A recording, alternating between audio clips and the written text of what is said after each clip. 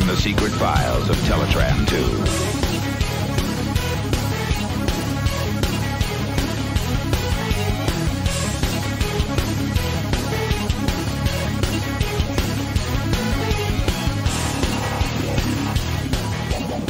Hello, everyone, and welcome to the files of Teletraan 2. It's been a while. Merry Christmas, Happy New Year, Happy Hanukkah. Something else. Whatever the Klingons are celebrating right now. I thought you were going to say shalom. Shalom. No, I was just going like something. Andy, we are doing comics. Me, yeah, talking comics. Wow. Talking comics. Who knows? It does happen. I'm very tired from a very busy day. So my brain is running at like 15 parts per second. We need to get some endorphins going in your brain, Mikey. Yeah, maybe I'll hang out with Freddie Prinze Jr. Spoilers for the Patreon show. Thank you, Andy. Yay! We're talking about the Ultimates. Fuck you. Volume 1. We're not doing Volume 2. Because I won't. Did you say Volume 2 is worse than Volume 1? Did you see how the issue 6 started? Yes, I did. Because it must be worse. And I remember because we're building up to the time he just, for some bizarre reason, Captain America attacks France. Yeah, good times. Anyway, so for the main show, guys, we are doing Transformers Shattered Glass issues 3 to 5. That wrapped up there about late last month by Danny Lore, arts by Guido Guidi, and colors by JPB. And then for Patreon, we're talking about the first volume of the 2002 Marvel reboot, The Ultimates. God damn, was it really 2002? 2002. Oh my god, 20 years ago. Yeah. Along with Ultimate Spider-Man and Ultimate X-Men, it really cannot be denied it was highly, highly, highly influential. Yeah, definitely. Yeah, that's why I thought we should talk about it. Yeah. We still haven't really escaped it. No, we'll get into it, though. But it's strange that in a way. But anyway, so first issue of Shattered Glass. We're just going to run through these 3 all in one. We're not going to break them down individually. Because we've already talked about the Blur one anyway, so... So the Blur, and I believe we talked. Did we talk Megatron? Nope, we didn't do. We only did the Blur one. Okay. I thought we done 2 as well, but then I looked and was like, hang on, I don't think we did 2. And I read it and was like, no, we didn't. Okay. So we'll work 2 into this as well because I have reread that recently. Essentially, issue 2 is about Starscream reconnecting with Megatron and trying to convince him to rejoin the, at the moment, underground battle against the Autobots. Megatron is not really into this. He's hanging out in the Sea of Rust because that's where everyone goes when something bad is going on. And we find out that in a flashback that Megatron turned on Optimus early enough in the days of the Senate. He's actually the one responsible for Optimus's cracked boob.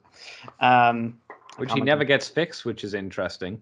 No, it's kind of like that one tattoo you never really wanted, but by God, you're gonna wear it like a badge. I was thinking more like a Moby Dick kind of the Captain Ahab thing, but okay, that works too. Listen, I avoided saying boob tattoo. That one boob tattoo you regret, but by God, you're going to expose it to the world. I can't imagine many ladies get a boob tattoo because I imagine it would hurt like hell, right? I know a ton, but that's a different conversation. Yeah. Also, I'm very tired, so I apologize for anything. So, anyway, we find out about the history of Orion and Megatron. Essentially, that Megatron was protesting against the actions of the Senate. Orion was basically the one behind all those actions and was trying to convince Megatron to go along. He got Megatron out of prison, tried to sort of push his weight a little bit, and Megatron was having none of it, and eventually the 2 had a big falling out. This ultimately reveals that Megatron and the Decepticons went to Earth to try and stop the Autobots from, strip mining it, as they do. And this culminated in the Decepticons being defeated on Earth, and Megatron essentially taking the fall for his men. He would hold everyone off while they escaped. And ultimately, Megatron blames himself for what happened. The fall of Earth, the fall of Cybertron. Starscream, however, manages to convince him to get involved Partly because he explains that while Megatron sees it as a failure, everyone else saw it as their leader sacrificing himself for them. And partly because it turns out that Starscream's unique spark is now a repository for a key to reactivate a Titan. And if they do that, they've got a shot of winning this war. Issue 3 is from Starscream's perspective, and it follows him and Megatron as they go to Gold City, which of course is where Goldbug is hanging out these days, and meet up with pirate radio station Soundwave, whose entire role is to basically give the Decepticons a bit of an upper. Or at least, and also try to find ones that are, working in secret. We also get a flashback to Starscream's backstory. He used to work with Jetfire. They were looking for funding for their science work on the Titans. Eventually, Jetfire fell in with the Autobots, and Starscream simply wasn't having it, and the two came to blows, and Starscream buggered off. Meanwhile, while Megatron and Starscream are meeting with Soundwave, it turns out they're being spied on by Eject, and Blaster shows up, and a big fight kicks off. And Megatron once again sacrifices himself, telling Starscream to make a run for it, and Starscream don't wanna, but away he goes. And as he's making a run for it, he's taken down by Jetfire and Goldbug. Oh no, indeed. Yeah, hello. Yeah, hello, Goldbug. Yeah, hello. Issue 4 is mostly... So, from the modern perspective, Starscream's been captured and Jetfire has been ordered by Goldbug to torture Starscream until he gives them the information about how to reactivate the Titan. Jetfire is a little about it, and he's trying to say it's because he thinks if they torture Starscream too much, he'll crack and they'll never get what they want. There's a wee bit of an undercurrent there of I don't want to kill my ex. I was going to say friend, but okay. There are no friends in comics, Andy. Oh, everyone has to be gay. Oh no. No. Everyone has to be dating. It doesn't matter if you're gay, straight, or whatever. No. You can never be single.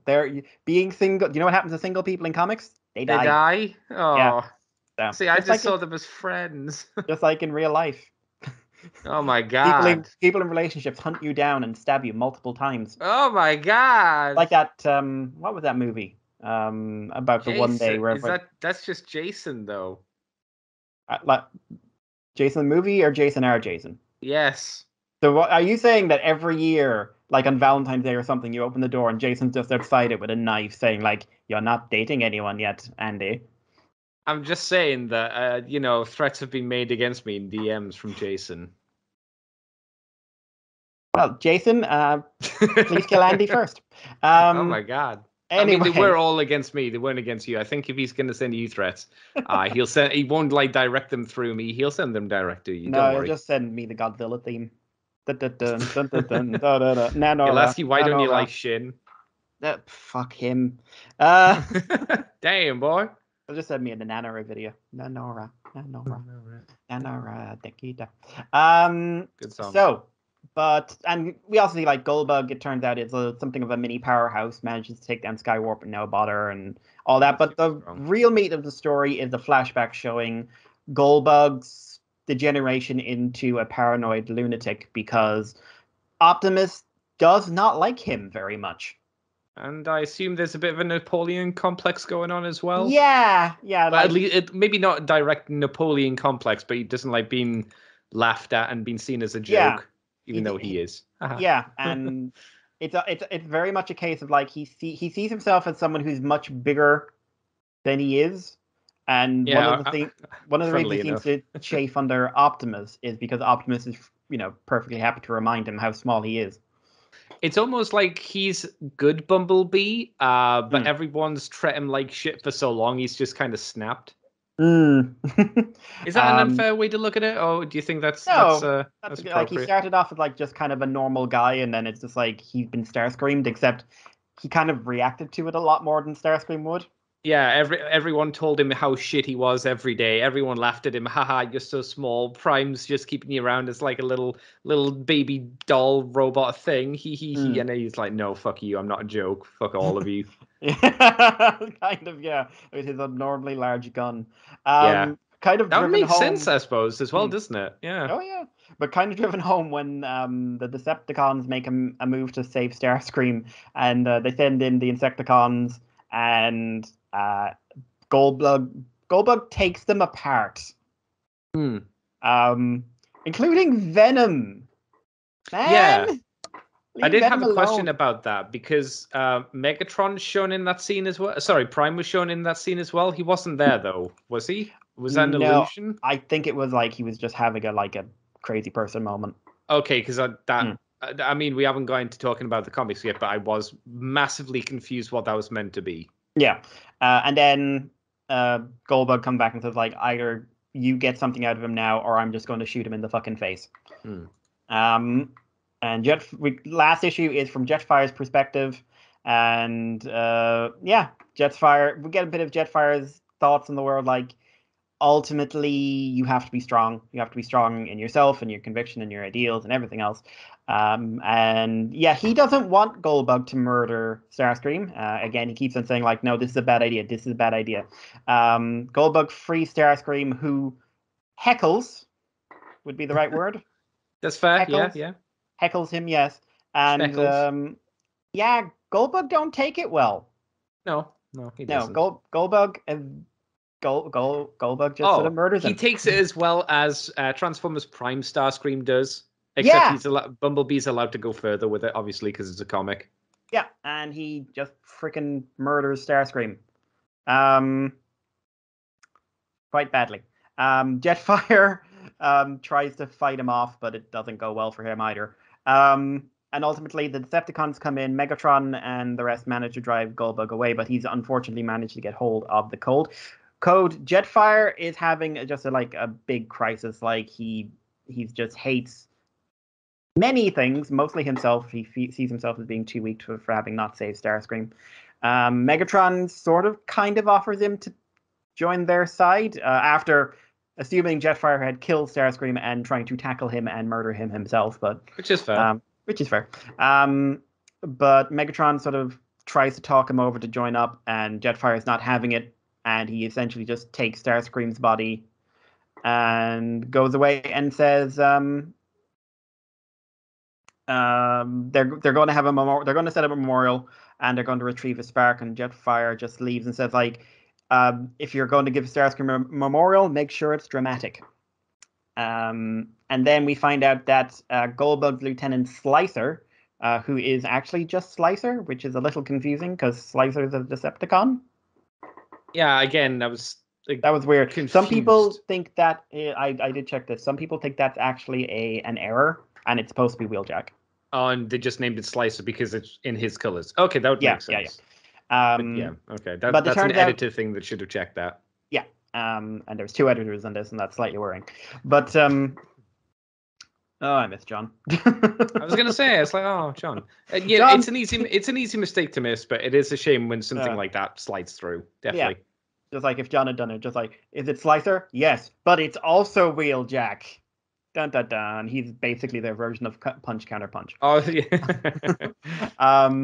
So ultimately, it comes down to Slicer has been working for Ultra Magnus, who looks less skull-faced in this one. That's right. Yes. Yeah. Yeah. And Magnus is basically going to play everyone off everyone else. He thinks that Prowl and Optimus are going to be after the power of the Titans, and they are, big deal. Once Optimus makes his move, it's going to be a big thing. Goldbug is a small man who thinks he's a very large man, and Magnus is not particularly afraid of him having the power of the Titans. But as we see at the end, Goldbug is able to use the Starscream Spark to resurrect Metroplex. How? He just does. He just does. We've seen leaks, and the leaks said that we're going to get another run of this. Oh, okay. So this is set up. We're assuming IDW keeps the license and everything doesn't go to hell. And yeah, that's the book. So Danny Lore, again, a fresh writer. They're brand new to the franchise. I didn't see this book turning out the way it did. Okay, how did you think it was going to turn out? Kind of crap. Yes, yeah, I thought the same. And I thought, okay, everyone's going to basically just be the opposite of who they were.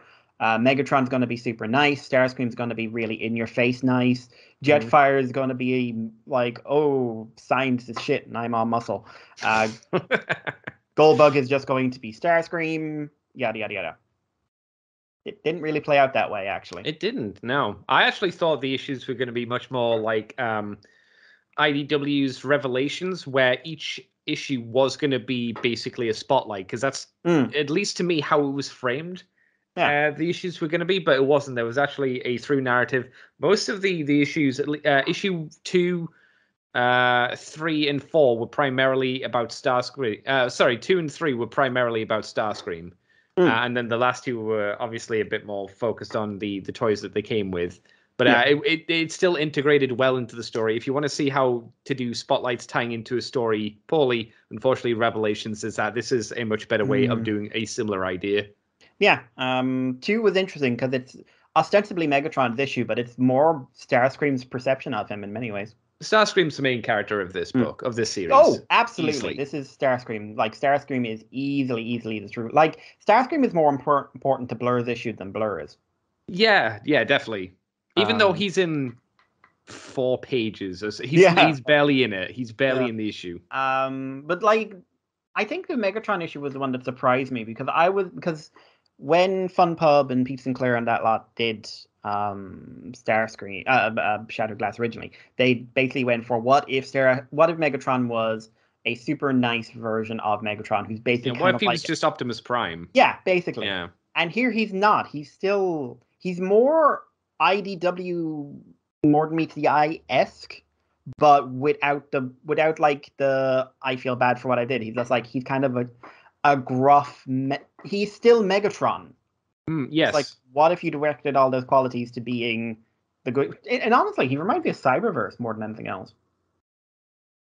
Without doing the it will be war like butt stretch that I will never leave my mind. It's like, what happens if I don't do it? Then there will be war. Well, that's tad extreme, but okay, Megatron. I wish he did that all the time. Every sentence was accompanied by body flexes, but no. I've ended up really liking this take on Megatron. Same. It was pretty good. Yeah, are we just talking about issue 2, or are we talking about Megatron specifically? We'll do general. We'll do general. General on Megatron. Yeah, I thought Megatron's character was good. He's a lot more self-sacrificing. Obviously, that's one of the more key elements that he has. Is he more self-sacrificing than Prime? Or is it because he's in more situations where he has to self-sacrifice? Because at least 2 times, first where he nearly dies on Earth, and it's like, no, I'll hold him off. And then in the bar where he, I guess, gets captured or was about to get captured, he tells Starscream to leave again. So he's much more willing to throw himself into martyrdom, I suppose. I think one way to look at it, rarely in the fiction is Prime on the losing side. Yeah. Whereas Megatron here is always on the losing side. Yeah, kind of. I kind of think that this was a lot more interesting than a lot of Transformers stuff we've seen in a while. Because it was we have seen this take before. You know, Beast Machines is a good example of our main protagonists are on a massively sloping scale against the enemy forces, massively overwhelmed, and that's what the Decepticons are here. They are massively outnumbered and underpowered compared to the Autobots, and that does make a compelling story, because how do you fight against that, and how do your characters suffer loss after loss after loss, rather than, you know, which we're used to, and which kids shows kind of need to usually stay more into the safe zone of, where your characters are always winning. And they're not in perilous danger all the time.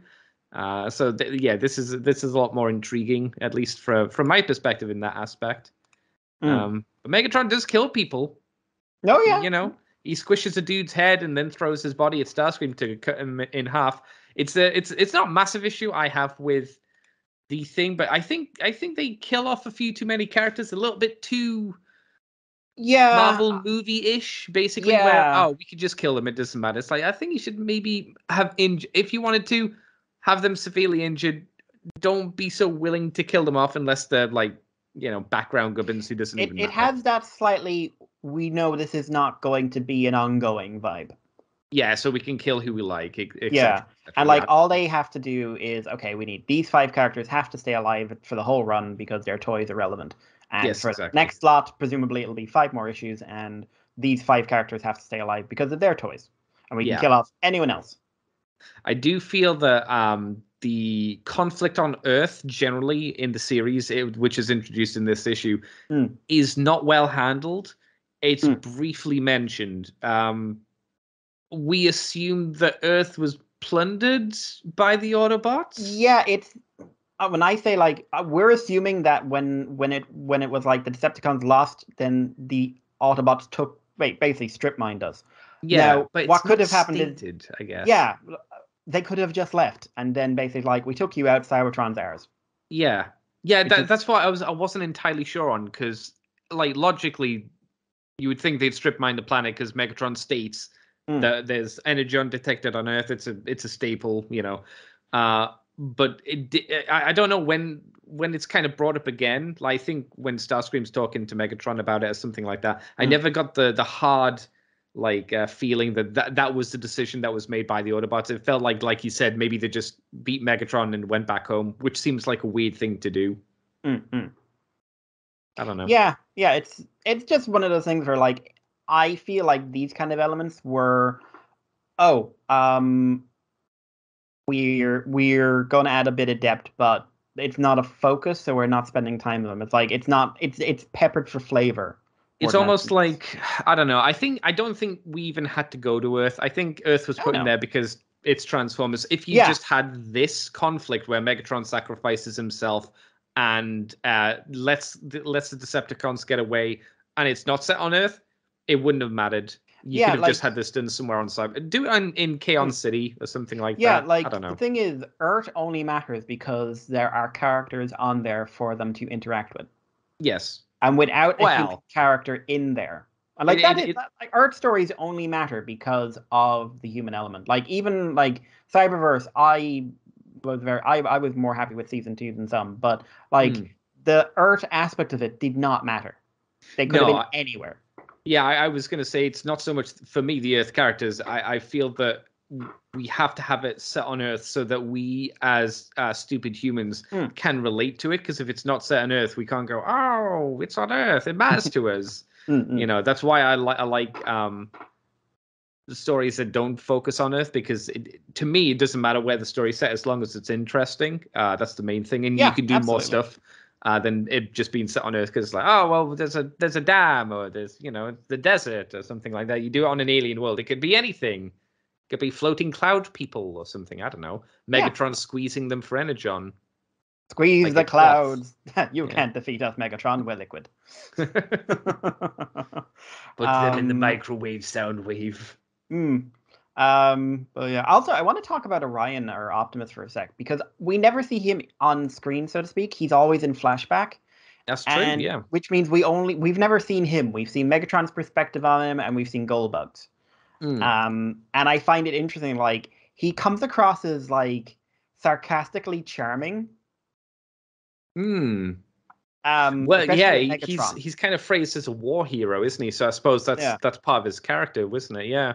Yeah, and, like, I found the interaction with Megatron quite interesting, because it came across as, like, that abusive friend that who's been in your life for a long time, and you're just so sick of him, Andy. Oh. Now, which one of us? That's the question. Both. It's both of us. We're both Optimus Prime. Oh no. And then you see him from Goldberg's perspective, and it's the dismissive tyrant. So I found that really interesting. Did you think the friendship was at least well established? Because I don't know how these two could have been friends ever. Yeah, it's one of those things where I thought the interaction felt natural. But then you think about it a bit, and like, you didn't set up how these two started hanging out. Yeah. Because granted, there's no time to do it, but it does make you go, how? How is this a thing? Yeah, and like, especially since at this stage, like, Megatron and him have already had some sort of falling out. And like, but it's because like Optimus is coming across as like, oh yeah, no, thank you, Optimus, for getting me out of prison. despite all the trouble we've had with each other lately. No need to thank me, Megatron. That kind of reaction. And Megatron's just like, I don't want to talk to you. Fuck off. It's I don't know. It's like, let me use an incredibly extreme example, Mikey. Your story begins with you being released from jail because Hitler decided to let you out because you were protesting the treatment of the Jews, and everyone's like, how's Mikey friends with Hitler? How did that happen? It's like, we were just good buddies. When? When were you and Hitler good friends? And when about did you go, I don't know, Hitler, buddy, you're taking it a bit far now. I don't think we can be buddies anymore. Let me punch you in the boob and crack it. To be fair, if you crack Hitler's boob and you wore it like a badge of honor for the next however many years, I'd be impressed. I have crushed the boob of Hitler. It's like that one game where one of the missions was where like you have to assassinate Hitler and you got extra points if you shot him in the testicles. Oh, what was that game? I don't remember, but it had really good like you when you hit someone in the eye or something, you'd see like the skull shadow, wasn't it? Yeah. But there was a mission where you had to kill Hitler, but you got points for hitting him in the testicle. Yeah, fun times. Yeah. But yeah, since we said he is kind of the main guy in this, what about Starscream? Oh, I was surprised. Like, I usually don't care for Starscream because he's a piece of shit. But it's like, oh wow, he's that charming guy who actually is kind of charming and nice and endearing. And he's not a perfect character either. He's got the complex of not wanting to be alone and feeling bad because he's so loyal to Megatron. He's willing to follow the orders even though it might not really be the right situation. Like when he's told to run away, and it's like, why did I leave him? Why did I do exactly what he told me to do? It's like, oh man, it is technically a character flaw that he is too loyal and he will do even though maybe it's something he shouldn't have done. And then he also regrets it and hates himself for it as well. And also, like, he has no filter. Yeah. Like he is so cocky and sure of himself in a charming way that he will say the wrong thing at the wrong time. And like he could not stop egging Goldbug. Yes. And not it feels like kind of like what Hot Rod from More Than Meets the Eye was trying to do, but for me never got there. He was just annoying. From my perspective, Starscream in this feels like what I was meant to feel. Young and brash, Hot Rod. but like you like him, but you don't necessarily think he's making the right call every time. Agreed. Yeah. I suppose in Hot Rod though, at that stage, you were supposed to think, no, he is the wrong person in charge. It was after season 1 they kind of tried to turn it around to like, ultimately you like him, and I'm just like, he's still a prick. Like even though we don't see a lot of him here, it feels like Starscream could be like a legitimately good leader. Oh, definitely. Like he has charisma and he has like, the loyalty. He cares about people. Yeah, he's got the passion. And he's smart as well. He's he's inventive. He's and clearly he'll do whatever he has to, even if it is to risk his life. Like he merged his spark with the Titan, which was okay, whatever. And died. Even after he died trying to help and still laughing in the face of danger, kind of thing, which is absolutely. Good. I think I'm gonna keep doing this, comparing it to the original version, which was just a cartoon nice guy. You're just like, I'm so charming and charisma, ha ha ha ha, Megatron, my friend, ha ha ha. Was, like, comparing, it is so weird. I came into this with such expectations about who these characters would be. Same, yeah. Because they were really badly written for many years. And like this, I'll be honest, like this and Gridman, but Gridman saved at least the designs. This kind of saved the concept for me. Yeah, definitely. There's a lot more effort in here, like you said, than just it's the reverse character, which is like, that's the easy option, and it's what you expect. Unfortunately, this does not save Starscream's design for me. I still think it looks bad visually. He is the most boring looking character in this. 100%. But as a character, much better. Yeah, and like the artists are all we haven't mentioned them, but like Dan Canna, Guido Guidi, Dan Canna and Guido Guidi, like not bad guys to have drawing. Like Guido made this guy look as good as anyone was going to make him. Yes, agreed. Yeah. It's just like the man can only work with what he's got. Yes. But yeah, I like I'd say like of the focus characters, I'd say Jetfire is the least interesting to me. Yeah, he had an interesting internal conflict though. Yeah, no, it was just like whereas everyone else here feels proactive, Jetfire is kind of just reacting to the events in front of him. Now that is interesting, and I do like the take on him. It's just like Jetfire is legitimately torn, not necessarily between Autobot and Decepticon, but between his own loyalties and his own ideals. But like if you compare it to everyone else here is very much like the take charge type in some way, shape, or form. Yeah. Whereas Jetfire, even Blur to a degree, whereas Jetfire is very much like the high level soldier, but if Jetfire disappeared from the war, it would have plowed on without anyone blinking, kind of thing, you know. Yeah, he'll do what he's told, and that's about it. He doesn't want to go too far. Again, is his character flaw. Yeah, definitely. You know, if he was willing to stand up earlier, he wouldn't be in the situation he'd be in. But he's also, I would say, for me, he's one of the more boring ones, just because he's just a black Jetfire. You mean visually? Yes. Yeah, visually. I've never really liked the Shattered Glass take on Jetfire as a design. Well, no, he's very much like Starscream. Starscream's a white Starscream, and Jetfire, like you say, is a black Jetfire. And they don't really do a huge amount with it. Oddly enough, they do a lot with Shockwave, and yet he's not in the fucking comic, and yet he's got really like stupid G2 design. Yeah, and then it yellow turns and out blue. Like they Emperor'd him, except what they did was basically break his brain so he feels infinite sympathy. Do you know who he is? I imagine his character's Deanna Troi. Oh no! Oh yes, that's why we don't get dialogue from him, because he's just Deanna Troi. Oh no, that's so sad, isn't it? Yeah. He's just like standing up there. I sense they're upset, Megatron. Really? Oh really? No, Whirl! What are you doing in my dreams, Whirl? Oh no! Oh God, no! Oh no, Whirl! No.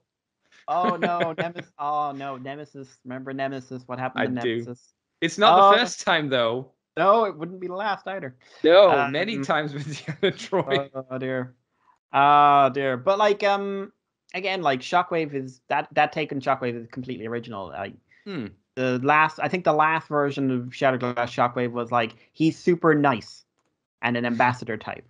Yeah, I wouldn't say it's like pushing the boat out to say in the process, instead of him becoming super logical, he becomes super emotional. It's the reverse, but it's more interesting than just him nice now. Yeah. It's something that looks a little bit more into the lore, so that's something at least. Yeah, similarly like Soundwave, they don't make him the joke. He's just like he's not a deep character in this, but he is like more than just a gag. I imagined, I don't know why, I imagined him to be kind of Robin Williams-y in what's the movie where he is Good Morning Vietnam. Yeah, Good Morning Vietnam, and then he also seems to maybe suffer a lot from doing it, which Robin Williams clearly was a man that suffered a lot in his life with depression, and maybe that's an aspect of Soundwave's character as well. But instead of just depression with him, it's just being overworked constantly. And weirdly enough, Goldbug really worked for me in this. Same, yeah, really interesting character, yeah. Yeah, and mean too.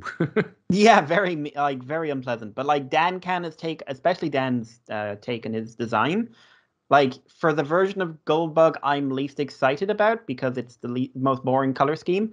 Again, I think he made it work. And it's not the most boring color scheme. It's just the most boring that Hasbro decided to put on this toy, because it could have been much better with the previous, the original version of Bumblebee, Shattered Glass. I mean, that's a better way of putting it. But I think that, like in contrast to Jetfire, I think it looked really good visually. Yes, yeah. In the comic, and like he's really interesting. He's like, doesn't make sense why he's called Goldbug though. Because Optimus is a dick. No, but he named himself, remember? Oh yeah. But he's not. He's barely gold. It's just like, okay. I am Goldbug. Why? My hands are gold. Okay. You weren't gold before. Yes, no. No, shut up. You look like this like bug bite guy. Shut up. But like the idea of just taking Goldbug and making him somewhat like I was like Optimus's number 2 guy, and I found out he literally did not give a shit. Like I survived because he had spare parts and he didn't have anything to do with them. Yeah. And then it just snowballs from there, and it's him constantly trying to prove that he matters and that I am this is my city. Everyone's afraid of me here. And like, full well, like Optimus is not afraid of this guy. No, he doesn't care. Probably doesn't even register him. Yeah, like Gold City is probably like its own thing, be it for a reason we don't understand yet. Optimus is doing his own thing. And what's he doing? We don't know. Yeah, but if the day he decides to move on Gold City, like Goldbug would not have lasted very long. Yeah, probably. But he goes off on a rant like when he's got Skywarp, and he's just like, it's my city, it's named after me. Optimus doesn't dare touch me, and Megatron sends like a lackey, and it's like, oh, I'm so cool. And then his whole shtick is like, don't laugh at me. I'm not a joke. I'm serious. I'm a big boy. Yep. This is my city. I made Respect. I made a giant. You didn't. Fuck you. Yeah. I like that take a lot. Same. Like, unique. It's different, yeah. Again, it's not just reverse Bumblebee. Or Starscream, which was what he was in Fun Pub. He was just regular Starscream. Yeah. Except he was Starscream, and Hot Rod was Starscream, and Ultra Magnus was Starscream. Oh no. Basically, anyone who was like the traitor type was Starscream in that. Well, I guess it's easy to just do Starscream. Yep. But hey, you could do, like, as you say, a severe Napoleon complex. Yeah. It seems like they kind of went a little bit with that and then added some extra bits too. And then also added like, oh no, like he's actually quite powerful. Somehow. He just is. Maybe his new body's really good, I guess. Maybe he like murdered Brawn and he's actually just put his head on Brawn's body. Oh, that'd be cool. Yeah. And it's just like, I took the strength of tiny Brawn. So like, I'd say anything else you want to touch on these? On all of them. Yeah. Oh God, let's see. What do you think of the idea of the Titan being the end goal? Especially it being Metroplex, which would be an evil version, I guess. I mean, lazy, if I'm honest. Because how are we milking the Titans in the last 5 years? Yeah, they really like the Titans. Maybe that's a mandate from Hasbro, so we can push the Titan class figures, I guess. I suppose, hey, if this leads to like a Shattered Glass Metro Titan, because that's what it would be. Oh! Because I would just put a Decepticon sticker on that. That's how you do it. You get Collectors Club like the rest of them. Yeah, Metro Titan finally. Yeah. And everyone's like, no, it's Shattered Glass Metroplex. You shut your mouth. Whatever. You don't know. Horrible mouth. You don't fucking know. You don't know. Well, like, this is Metro Titan waving Optimus Prime. This is a Japanese schoolgirl. And so is Megatron. This is life now.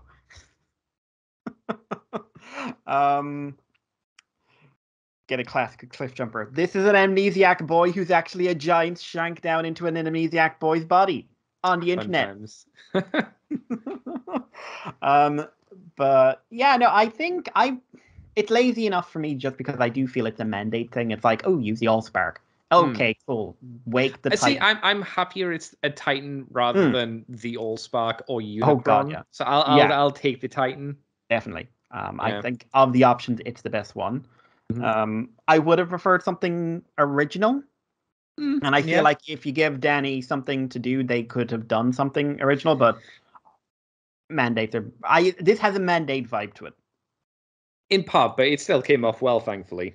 Yeah, oh, absolutely. Like, I think Danny did a great job overall in terms of, like, because the whole Metroplex thing is tied into Starscream, again, it's basically just part of that arc. Yeah. It feels that we definitely need more to flush out the rest of the story, because I think this is a really good setup to the universe. Maybe again, like we said earlier, I think they off too many characters a little bit too willy-nilly, like Starscream, Skywarp, the Insecticons all go. I mentioned Skywarp, yeah. I think a few Autobots get offed as well. Yeah. They're a little bit too gun happy with the kills for my liking, but it's not a massive issue because, like you say, Mikey, it's not going to be an ongoing, so I guess they can kind of do what they want. And like you said, there's probably a thing of, oh, but Hasbro doesn't care. These guys are going to die. It's fine. Yeah. We're not going to make toys of them, so who cares? Yeah, I definitely think. Which is weird because I thought they might have done a Skywarp and a Thundercracker. I wouldn't have been shocked, but then again, like, I could also see, like, Collectors Club, they want to keep it like one mold per kind of thing. Maybe like you say, they want to keep it streamlined, I guess. Just because, like, while I could see them doing a Skywarp or a Thundercracker comic, I could see that being like, people would probably get a little annoyed at it, like, Collectors Club, 3 more Seekers. Yeah, well, I mean, some people really like collecting all the Seekers, but I guess that's more the G1 Seekers. Maybe, like you say, giving them the Action Master Thundercracker color scheme wouldn't sell as well. They're wrong for it. But... Yeah, you and me fighting. They're just like, no, take our money. Actually, I don't know. I would, because it would be the Cybertron version of the Siege version. Sorry. But they could do like the Earth version from the flashbacks. I don't think they would. It'd be nice if they did, because it looks like the better toy. But they could. Also, Skywarp's color scheme in this also a little bit shitty, I will say. Like black and blue, and that's some it. Some of the original color schemes here were not great. No, it would have been nice to maybe the idea was they didn't want to change what people knew as the Shattered Glass stuff. But I think maybe not changing them like completely, but incorporating additional colors into the color schemes to make them pop a bit more. So you could still have Starscream with the red and the white, but maybe I'm not a color theorist. Kind of, we need Diamuch on this. We add like one extra color in there to like give them some pop. Because, I mean, Starscream's 3 colors anyway, isn't he? He's white, creamy, grayish white, blue, and red. Yeah. I always... bits of yellow, so you can do that here. Yeah, I always thought, like, okay, he's based off Jetfire. I get the idea, but the problem is it's just his normal color scheme without blue and a worse spread. Yeah, and it's like Jetfire toy, which is the Macross toy. Like even in like Skyfire, it's clearly the Skyfire design we're going for these days. It's not just white. There's a bit of red in there. There's a bit of blue in there. Not much, granted. He is primarily white, but again, it's Starscream. Add a bit more flair. He's meant to be a very flamboyant character in this and charming. It wouldn't just be white and red. I always thought like doing like reference color schemes for the Shattered Glass wasn't a wise thing. Not for all, like Action Master. Well, I liked because it gave us an Action Master Classics choice, but like in and of itself, I never really loved the idea, because like especially when you got into the guys who never got toys, like the Devastator is just Defensor colors or something like that. Or the Terracons, Abominus is Computron colors. That's something I don't like. No, agreed. Yeah. And like especially since like the 2 flagship characters have original color schemes. So, and like Goldbug's a bit different. Rodimus was very different. Grimlock was the first one where I was like, it's just Triptychon Grimlock. Oh, that's right. But cool, I suppose. But before we go, I'm gonna check the leak list for who was the next. Oh, the other comics are coming out with toys. I suppose that makes sense. I don't know why I'm shocked by that. Same thing, Collectors Club. So,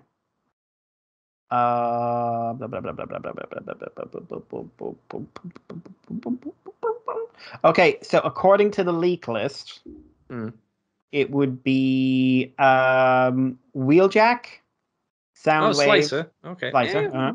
Soundwave, that would make sense. Will he come with a bandana? If not, what's the point? Yeah, that is one thing FunPub really did right. They gave him a bandana. Please give him a bandana. And in this comic, he was shown with said bandana as well. So so please. Blaster, I think his color scheme's actually pretty neat. That's okay. And Ultra Magnus. Now, Ultra Magnus does make sense. Yeah, So, it's Diaclone, so it's like, Yeah. okay, that's a neat color scheme. Though it feels like we've already seen that, but I think it's just how many Ultra Magnuses, Magni, we've had at this point. I'd actually maybe be interested in the Blaster, because I really do like that color scheme. But I've always liked that again, one. I don't think it would happen because they're so rare, but it would be nice to get some retooled heads like we did for Blur and like we did for the one part for the Jetfire. Yeah, I definitely think we need a few more. I know they don't want to do it because it's extra cost and whatnot, but I definitely think adding a bit more character by giving them different face sculpts would definitely set them apart as just being a repaint, and it'd be a bit more value to it. At least in my eyes. I'd agree with that. Could even just give them basic sneers if you want to do that for the Autobots, but just looks at you all the time. You're like, yeah. Yeah, especially for Blaster. Blaster would go with a good sneer. Soundwave, you can't really sneer him because you do face plates like Soundwave. You can maybe bug his eyes out a bit, like he's like got one big eye and one slightly smaller eye by squiffing the visor on him. That feels very like 90s TMNT toy. Yeah, I can see that. Quick, give him the weird gurn. I used to one of my oldest shames. I used to try and do that face. Why? Because I wanted to be a turtle. Oh, I thought you just meant like at school. Yeah. Oh. So I'd be running around what the playground. Age? Oh God, 8 or 9. Okay, so not middle school. That's okay. I thought you meant like middle school 18. Or high school. It's like 18. So I was just running around doing like the 90s turtle toy face. I'm trying to talk like that, which is not easy. I'm doing it now, and I'm just like, Jesus Christ. But yeah, anyway, Andy, I'd say that's enough. How do we rate this surprising book? Are we rating it out of 10? As always, I think it's fair. We can't give it, I don't feel like giving it its own scheme. That's fair. I would give it a good solid 8. I really enjoyed it. I'd like more world to be fleshed out. I mentioned my issues with killing off people here and there and everywhere. But I was really involved with the story. I was actually reading it and surprised how much I enjoyed it. I was like, wow, this is what it's like to read a nice, engaging Transformers comic. I was shocked it didn't drop the ball after the first issue, because we were really kind of like, oh, this could...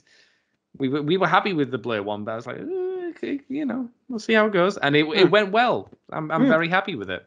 Yeah, I echo 8. A very solid 8 out of 10 in my opinion. I think Danny Lore made a very good first impression on the franchise. Surprisingly. To the point where I believe they're writing the Champions book for Marvel, and my whole Marvel frustration, just to see if this was just a Transformers thing or if the writing stood up, I'd be tempted to start picking up a couple of those, see how they write those. But okay. I always say this about new writers. The important thing is like whether or not I want them back, and I would like Danny to have another shot. Yeah, maybe get them back on for the rest of the Shattered Glass stuff. So the vision is consistent. The vision is consistent. Yep. That'd be nice. Any other like openings for maybe short stories? I'm like, everyone always goes, your new favorite writer. Oh, give him an ongoing. Not everyone can do an ongoing. Yeah. So not everyone is John Barber with his crazy board. And there was the benefit of older IDW not doing an ongoing, but breaking their main ongoing story into chapters, into short things. That had its benefits. Yeah, had its downfalls as well, but absolutely. So hopefully this is one thing, like whatever's going on with IDW in the next year or so, hopefully like we are getting some more books from Danny, and they get to continue their work here, because I was really impressed. Yeah, same. Me likey. Yeah, and like good art. I can't say anything about it. It's Dan Canna and Guido Guidi. We've talked about them many times in the past. Yes, it's obviously not consistent because it's very different art styles, but they're both good quality ones, which I enjoyed, and they weren't like so divergent from each other, but it is noticeable when it does jump between them. Especially Guido stuff, I always find like Guido has quite a soft faces on Guido stuff is always leaning towards soft in my opinion. Not in a bad way, obviously. Oh no, God, like Guido's amazing. But I'm looking at some of Dan's previous work, like he did a Fun Pub one of like BotCon Razorclaw, and it's like that art is insane. Like really well done in the colors as well. JPB I think did a good job keeping them consistent. Yes, I would agree. Yep. Also, get well soon, John Paul Bove. He's been having a bit of a rough time of it recently. So sorry to hear that. A few medical issues. He's been updating on Facebook if anyone wants to keep track of him. It sounds like he's on the mend. And he stopped trying to get people to steal his child because he's saying nice things about his son, who I remember him trying to get rid of at a TF Nation. That doesn't mean he's still not trying to get rid of his child. It just means he's proud of the child. You have done well, child. Now leave. Yeah. But JPB, you're a lovely man if you hear this. So keep up the good work of being fantastic. Also send me free art. I like free stuff. Oh my god. Yeah, and there wasn't much to say about the letters. They were about Neil Uitaki again, and David Mariotti and Riley Farmer were the editors. All I'll say there is there were some definite misses here that feel like editorial mistakes. The glaring one is Slicer. Yeah, definitely. That feels just like an unforced error. And I have a weird relationship with David Mariotti as an editor. Like sometimes he can be quite solid, but just like from the get-go, he made such a bad impression with the Transformers versus Visionaries. Oh, that's the thing. Remember when he wrote that 2-page like spread at the end of issue 1, screaming, "Cup is dead, he's never coming back." Oh yeah. Just like, oh, that was a bad first impression, mate. He seems nice on Twitter. I was like, he seems lovely. It's just like that was just one of those little errors. Just like it's a small error, but in the context of this story, it's one of those things like it just stands out. Yeah, I would agree with that. Anyway, guys, we would definitely recommend reading this. Pick it up, give it a go, support the creators. If you're sticking around for Patreon, please do. We're going to listen to me die on screen. Yay! Die in your ears. It's like an ASMR, but full of pain. Yay! If not, guys, if you want to know how we think about the Ultimate Comics, if I haven't made it clear already, please support us on Patreon for £2 a month, or $2 rather, and you get the extended version of the comic show. You also get any interviews or anything else we're doing early. I am hopefully going to have an interview with the writer of King Grimlock done in the next month or so. Nice. So that will go up, and you get any extra shows, and of course our woo woo, which will be sorted. We're between my crazy schedule at the moment and Andy's crazy life in general. We're bouncing around so badly.